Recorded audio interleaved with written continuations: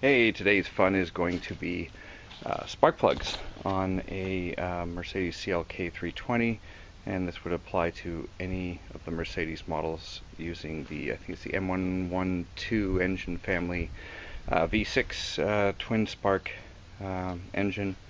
As you probably know, these have, or maybe you don't know, it's a V6, but there are 2 spark plugs per cylinder, meaning 12 spark plugs in total.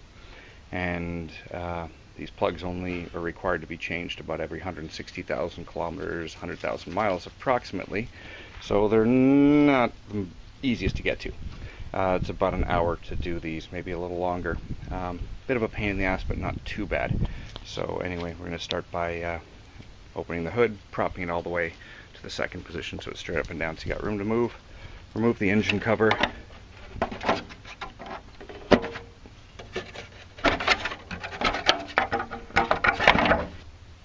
Off you. I have to mount this camera on my tripod and stuff, and I will be back in a few minutes.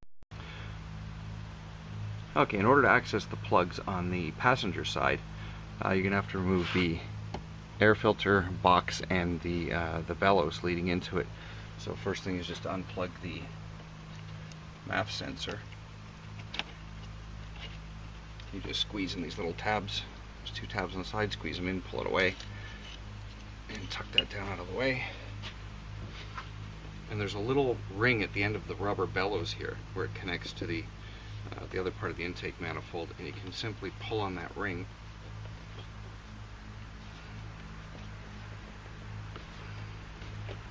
It's a bit of a bitch. And pop that off. And then pull the whole air box up and out. Sorry, gotta remove the air intake snorkel from above. The air box that goes into the grill. Excuse me if I yawn today, I'm bagged. And lift the whole air box out.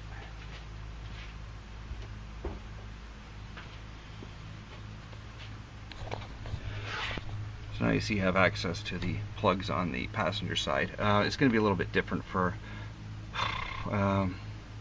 S-Class, the S320, the E320. This is again a CLK 320, so there's going to be slight different access problems on each one. The CLK, you do need to remove this in order to get to the plugs on this side. The other side, it's a little bit tighter on the driver's side.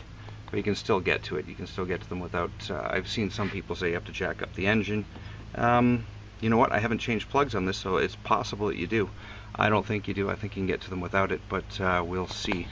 And next we're just going to mark our plugs before we remove the coil, so I'll be back in a minute. Okay, so you can see here there's 3 coil packs, 1, 2, 3, and each coil pack controls 2 plugs on each cylinder. And you want to mark, or I do anyway, I mean you could probably remember them. I'm going to mark them just in case, and it's probably a good idea. It's marked A and B, you can see on the coil pack, but just in case you don't get mixed up. The top one's going to go to the left plug on that cylinder, the bottom one's going to go to the rightmost plug on that cylinder, but I'm just going to put an L on each of these ones, just for the hell of it, in case my brain farts and explodes, because I'm going to be pulling the coil packs off in order to, you're never going to get past them if you don't. So I'm going to do that on both sides and be back in a minute. So you can see again we're on the driver's side of the car, and there's, I mean this is going to be the opposite if you're in Europe, or not in all of Europe, but in if you drive on the right side. The L is going to be the leftmost plug on the top. The top plug wire is going to go on the leftmost plug on this side, but if you go to the bank on the other side, you can see the topmost plug goes to the right plug. The top wire again goes to the right plug. So you've marked those with an R. Okay, so all the coil packs are hooked on, or bolted on, with a T25 Torx. You can use a socket. I've got a socket, but this is just as easy. I mean, if you don't have Torx sockets, but you do have access to little Torx wrenches, they're just as easy. They're not on there hard. You're just gonna, freezing out. My hands are freaking can't feel anything, but my hands are starting to numb up. You're just going to loosen all 3 bolts. And I'm going to do that on both sides, and then we're going to unhook the plug wires and back in a minute. So I'm just going to unbolt all those 6 bolts and back in a second. Okay, I was wrong. You can get most of the plug wires, or a lot of the plug wires, off without tilting the engine up, but yeah, it's going to be a lot easier tilting the engine up. So I'm just going to remove the lower engine mount bolt on each side as I tilt it up one at a time, each side at a time when I'm doing it. Right now I'm doing the left side, or the driver's side. Right here in the front control arm, the mount where the front control arm are, there's a hole. The 13mm bolt is in there. I can find it without looking. Don't want to move my fat head in front of you. Now we're just going to take that 13mm bolt out.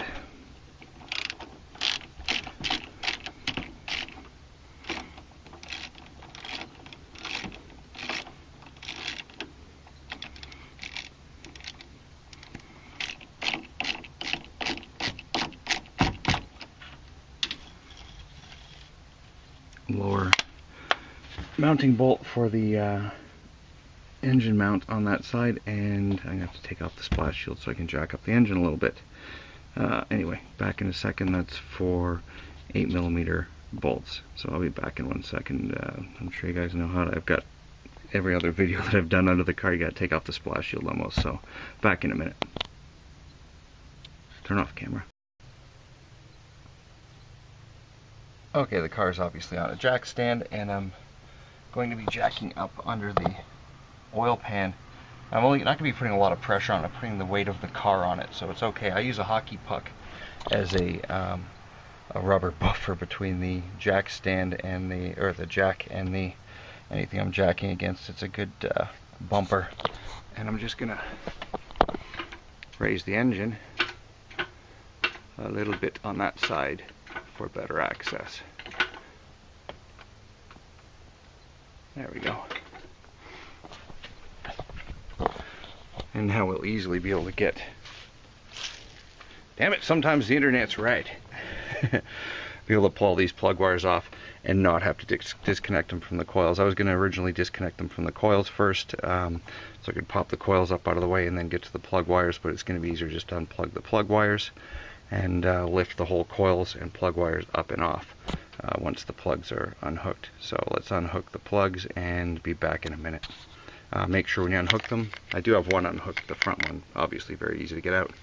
As you can see, it's a long metal end on the plug wire. Don't pull by the wire, pull only by the metal part. If you have to put any grip on it or anything, use a pair of if you have spark plug pullers, but they're going to be hard to get in there anyway. But if you take a pair of like needle nose and stick them in and kind of pry out, you can do that as well. So let's get all those off and back in a minute. Okay, now that you've got the engine jacked up, and unplug the coil packs. You don't only have to unplug the front two. You'll see the third one's got a little tie wrap around it. It's pointless to even take the tie wrap off, because once you take the first two off, then the third one will just stay connected to the wiring, and you can just leave it there. There's no real harm in pulling them off, and as long as you keep them separated. These wires you can't really mix up. I mean, you can't. They can't possibly stretch between where they're supposed to go. So anyway, you unplug, and then obviously I can't do this with one hand. You know, move the coil pack over, and then you'll be able to reach down and grab the spark plugs and pull them out. And again, don't pull by the wire, pull by the metal base.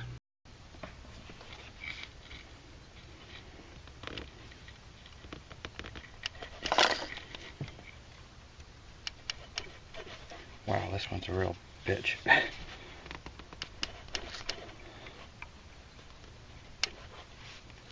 This one is on there. There we go. Okay, just showing you how to do this with the with bent nose needle nose or a regular needle nose. You can do this with. I just use these ones because they're longer. and basically just grabbing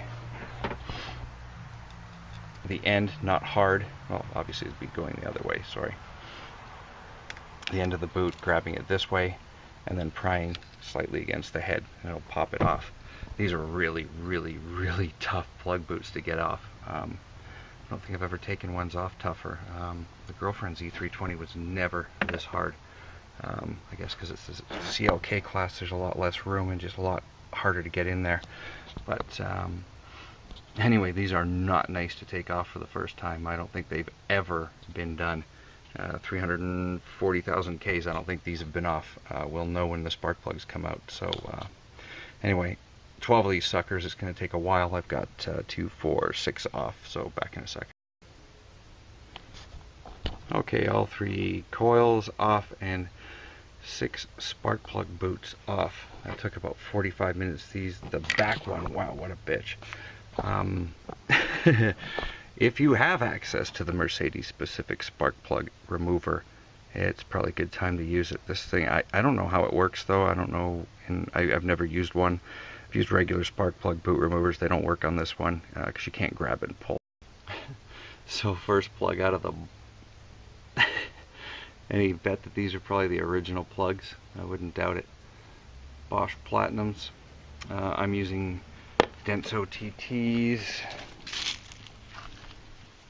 Actually, if I used the Iridiums in Canada, if I bought them in Canada, it would be over $260 for the Iridium plugs. But these are the Denso TT Platinum and Titanium tip, and that's what I'm going to be replacing them with. Putting the plugs in is pretty simple. It's a little tough to work your hands in there. I'm not going to bother you showing replacing 12 plugs because it'd just be a 2-hour-long video. This is actually, replacing these plugs is going to take you quite a while if those plug wires have never been off. They're kind of a bitch, and unless someone's actually taken this vehicle to the dealership to have them do it. As with any spark plug, when you're putting them in, never put them in with the wrench. Never use a ratchet to initially put them in, torque them in. Put them in by hand to make sure that you're not cross-threading them, because cross-threading means no fun. You only do the final tightening with the wrench. And basically that's as tight as I can get it by finger, and then I will put 10 pound-feet of torque on with a torque wrench, or, as I've said before, grab the center of the ratchet. When you're holding the ratchet, grab it and hold it by center and twist. And that will generally give you about 10 to 12 pound-feet of torque when putting a plug on. Anyway, I'm going to do all 6 of these on this side. I got a couple other things to show you. There's not a heck of a lot. Back in. Okay, I'm losing light here. This is going to probably take me another hour because I haven't finished putting all the plugs in on the driver's side, and I haven't even started taking them out of the passenger side. Passenger side is easier access than the driver's side, so it's going to be a little easier. Other than that, everything is basically the same. The one thing I do want to show you is greasing your boots for the new plugs.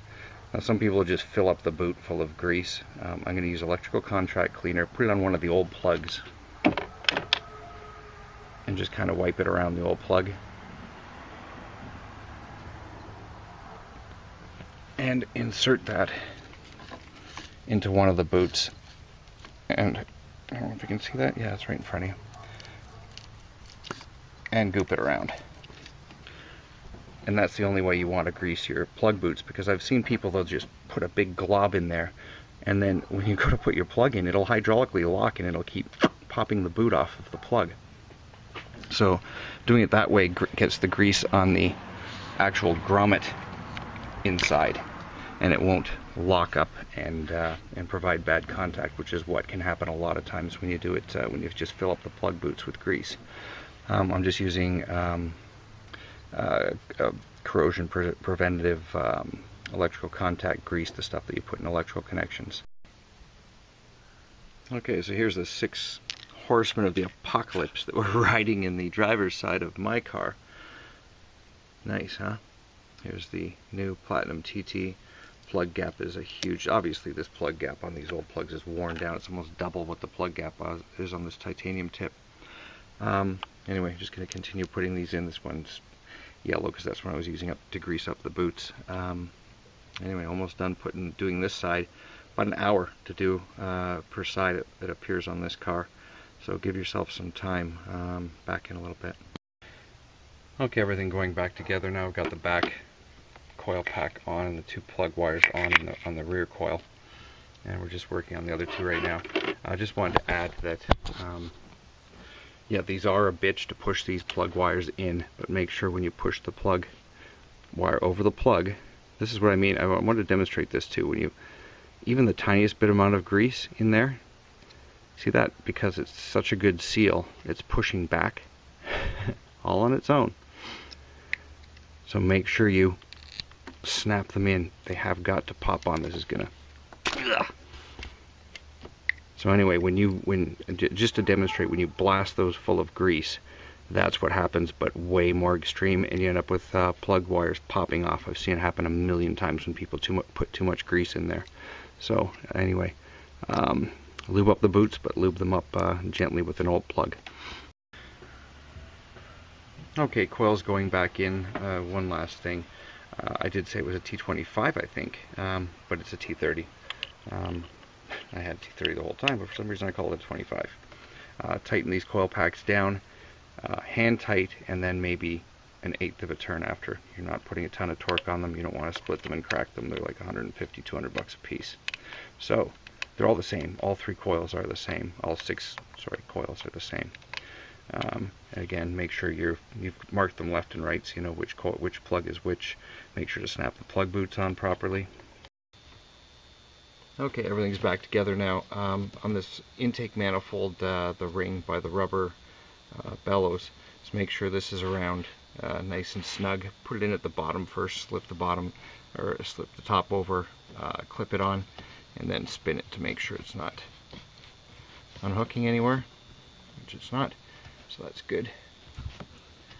Check everything for tightness and everything. One word, you do have to jack up both sides from the bottom. Remove both lower bolts from both engine mounts to get up. You can actually reach the bolts on the passenger side. You can reach the plug wires.